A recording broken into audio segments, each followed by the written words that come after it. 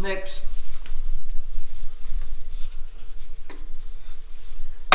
10mm. Suction. There's a line.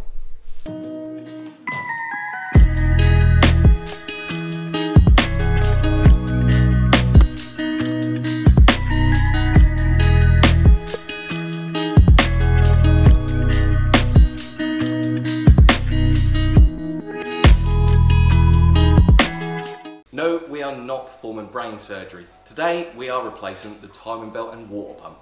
The first thing to do is jack up the car and then open the bonnet. Now the car's jacked up, the next thing to do is drain the coolant system. Make sure the coolant isn't hot while you're doing this, as it can pressurise and go everywhere and potentially burn yourself. Remove your under tray. There should be 3 bolts at the front attaching it to the bumper. 2 bolts at the back attaching it to the subframe, and 2 bolts up either arch.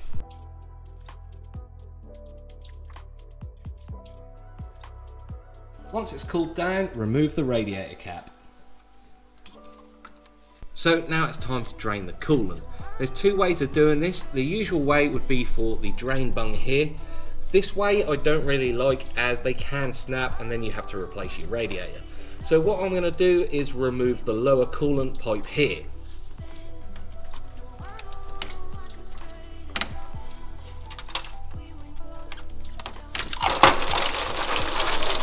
And try not to make such a big mess. Next we want to remove the air intake system, which is different on different models but is very similar. So we're going to disconnect it here, disconnect the crank breather and the air temperature sensor and the mass airflow.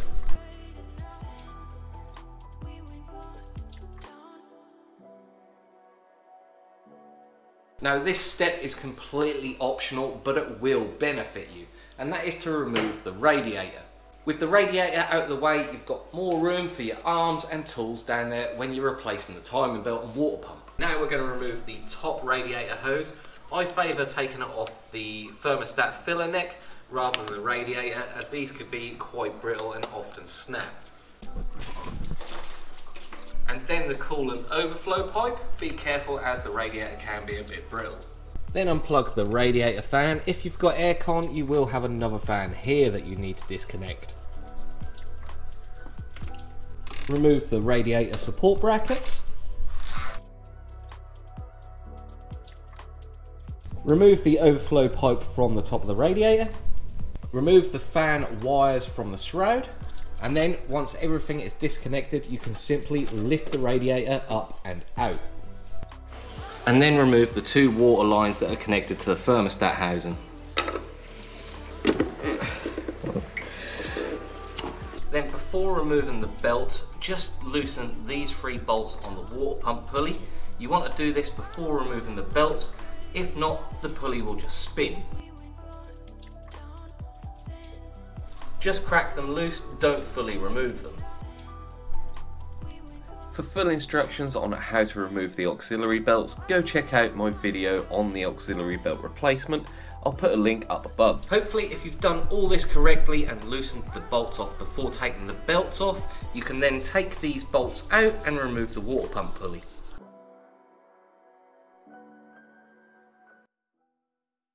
Now to take off the harmonic balancer, that's held on with 4 10mm bolts. You'll probably have to hold onto this 21mm bolt to stop the crank spinning when you're undoing these.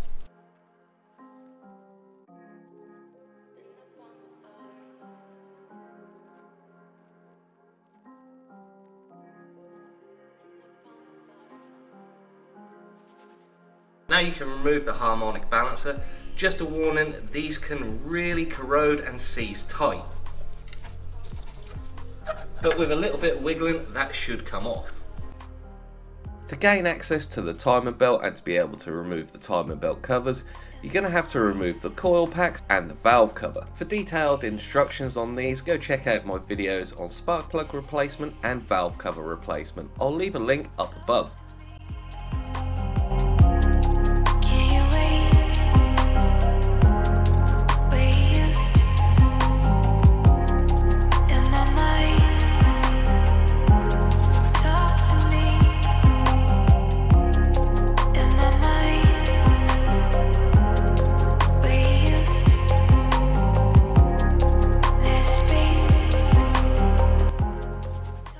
with the harmonic balancer out of the way, we want to remove this wiring harness and just tuck that out of the way so we can then remove the timing belt covers.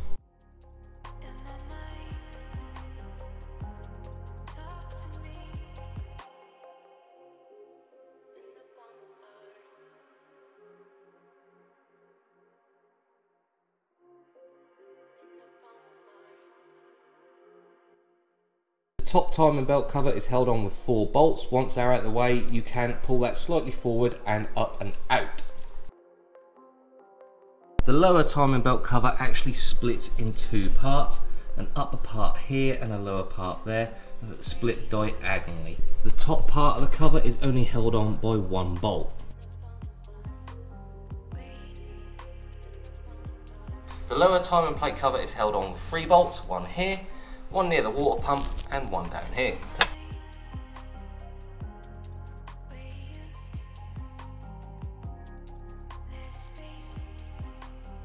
And now comes arguably the most difficult part of the timing belt job. Everything else is fairly simple compared to this part, and that is to remove the bottom crank pulley bolt. These could be really tight and see, and the easiest way to do this is to get someone in the car, stomping on the brake pedal, make sure it's in 5th gear, clutch up, handbrake on, just so the engine doesn't turn, and then hang on it with a brake bar and socket. So Robbie's sat in the car, and we have been trying for a while, but this was completely seized. So we gave up, and in the end we've had to remove the anti-roll bar. So it's just 2 bolts either side, and the anti-roll bar can drop down and out of the way, which has allowed us to get an impact gun in. With the anti-roll bar in the place where it would usually sit, you can't actually get a socket and ratchet in this gap, so it is easier to drop the anti-roll bar, make some space, and you could get various different tools in here. I'd advise to go for the brake bar method first before using an impact gun, but for us this was so seized, the only thing that could remove this is an impact gun. So now we can remove this bolt, make sure everything's clean, and put the bolt back in. Now we're almost ready to remove the timing belt, but before doing that we want to make sure the engine is in top dead center. And to do that we now need to align the marks. So down here on the bottom crank pulley is a mark right there, and up on the cam pulleys we need to align the marks on the cam with the marks on the timing plate. To make it easier to do that, we're going to remove the spark plugs. So there's no compression in the engine, we can rotate the engine with ease and get it to where we need it.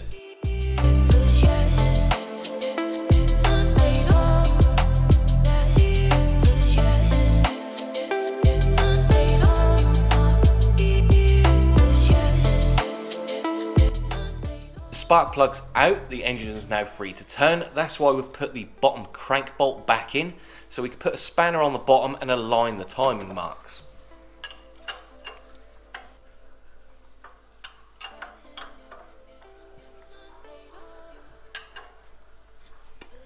So the bottom crank pulley, as you can see, is lined up. There's a cutout in the pulley that lines up with an arrow on the oil pump.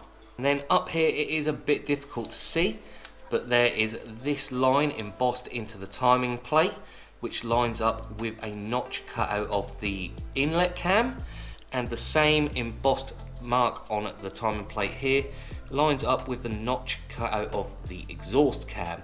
So as long as this mark lines up with this, and this mark lines up with this, and these two line up all at the same time, the engine is in top dead center. With the engine timed up in top dead center, we now need to lock the camshafts in position. This is going to help keep the timing, and it's going to make the timing belt easier to remove. And there are a couple of ways to do this. There is a tool that slides in between the cam pulleys to lock all the teeth together, but if you are going to remove the cam pulleys to renew the cam seals, you would have to remove this tool and you would lose your timing. I'm sure you've all seen the next method, and that is 2 adjustable wrenches with a pair of mole grips. The adjustable wrenches sit on the hexes of the camshafts, and then the mole grips lock the 2 adjustable wrenches together so you won't lose your timing. But the tool I'm going to be using is the cam locking tool from Jass Performance. This does the same job as the 2 adjustable wrenches and the mole grips, but with a lot less faff. It's fully adjustable with two different size hex heads, so it can do Mark 1, Mark 2, 1.6 and 1.8. And this is really easy to use. I purchased this from Boffy Race and I'll leave a link in the description down below. These could be a little bit tricky to get on the hexes on the cam. Just a little bit of wiggling and that will slide on. Once the tool is securely on the hexes, you then want to do up the two bolts.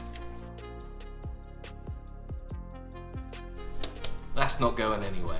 Now we can remove the bottom crank bolt and the faceplate.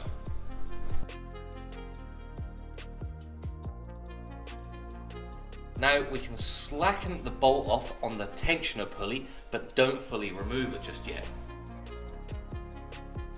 Then with a pair of pliers, removing the tensioner spring. Now you can fully remove the tensioner. And then remove the idler pulley. Now the belt should basically fall off.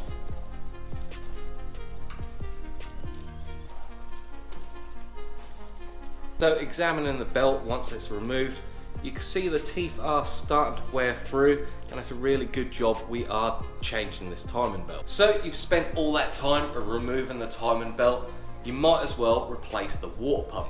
This is the only time you can replace the water pump, is when the timing belt is off. These two jobs usually go hand in hand. Usually when you do a timing belt, you do a water pump at the same time. The old water pump is only held in with a few bolts, so let's get removing it. So we need to release the alternator from the water pump. That's just one bolt. Then down this side of the water pump is a water neck that goes towards the back of the block. That's just held on with two bolts.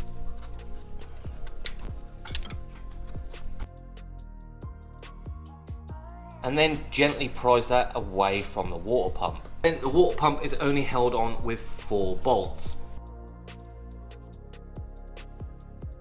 With a little persuasion, the water pump should just fall off. Once the water pump is out of the way, make sure you've removed all the old gasket and both mate and faces are nice and clean. With all the mate and faces nice and clean, it's now time to install the water pump. And you know me, I do like a lot of sealant. Pop a nice fresh gasket on. And a little bit of sealant on the coolant neck and the other new gasket. And then the new water pump.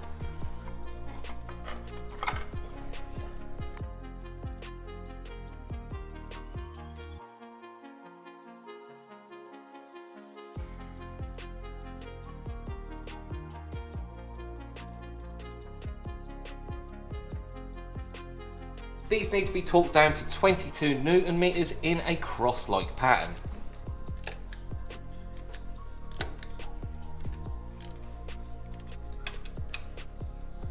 Bolt back on the water neck. These two need to be torqued down to 20 Newton meters. Since we're here, we are going to replace the Woodruff key. This is an essential part. This stops the pulley spinning on the crankshaft, and for the price of them, you might as well just do it while you're here anyway. So this should slide out, but sometimes they can be quite seized. Slot the new one in with the tapered end towards the block. Make sure it's all the way in. Install the new idler pulley and torque that down to 50 Newton meters.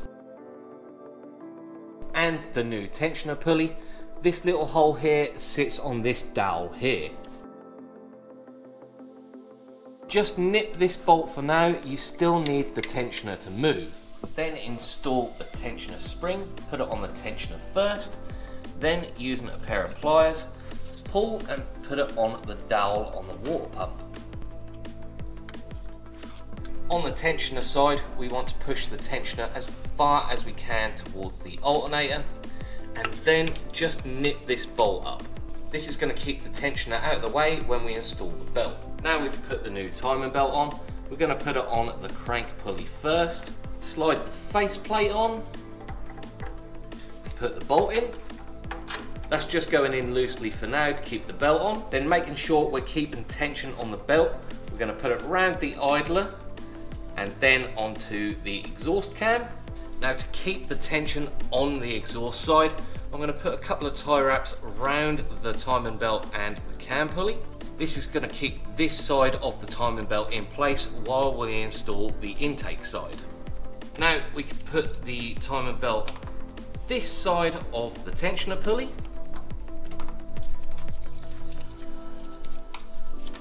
and slide the belt onto the intake cam. Now, with a bit of force, you can twist the timing belt and put it the correct side of the tensioner. Now we can cut our tie wraps off, making sure to be careful you're not nipping the timing belt. Loosen off the tensioner pulley again. As you can see, it's taken up the slack on the belt. Now the belt's on, we can remove the locking tool. Before torquing down the tensioner pulley, we want to do 2 full cycles of the engine. Once you've done 2 full rotations of the engine, make sure the crank pulley aligns with its mark and both the cam pulleys align with the mark on the timing plate. To double check, you can count the teeth between 12 o'clock on the exhaust cam and 12 o'clock on the intake cam. There should be 19 teeth in total. After 2 full rotations, we can then torque down the tensioner pulley to 50 Newton meters. After torquing down the tensioner pulley, it's a good idea to do 2 more rotations of the engine to check that the timing marks still line up after 2 rotations. One last check you can do if you measure from the top of the belt to the top of the head and push down with moderate force. The deflection should measure between 9mm and 11.5mm. With the helper back in the car and on the brakes, it's now time to torque up the lower crank bolt to 160 Newton meters.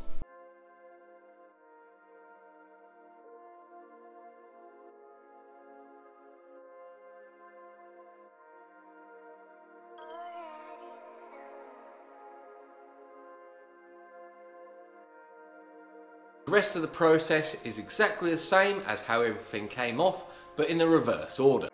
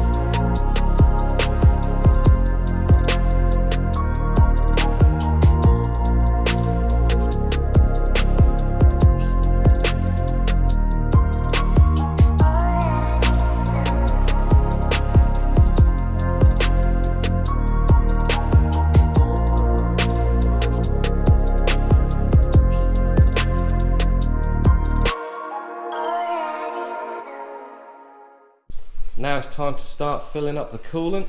We're using a mix 50-50 of deionized water and red coolant. Make sure you pour this in nice and slow. This is going to allow the air bubbles to come up out of the coolant system. So with everything bolted back on and everything double checked, it's now time to start the car.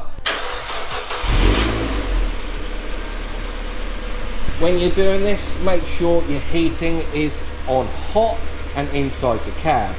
Turning the heating on inside the cab allows these two pipes here to circulate. They go into the heating matrix inside the car, and there can be air trapped in there. With the engine run up to temperature and the fans kicked on, you can then turn the car off and put the radiator cap back on, and then just top off the header tank in between the minimum and maximum mark. So that is the timing belt and water pump all fitted, and as you can see, the job isn't as difficult as you may think. Everything I've used in this video is down in the description below. Thank you to my good friend Robbie for lending me his car for the weekend and giving me a helping hand. A huge thank you to Car Spa, Valet and Vinyl for lending me their bay. If this video did help you in any way, leave it down in the comments below and leave us a like. Don't forget to subscribe if you're new, and I'll see you in the next one.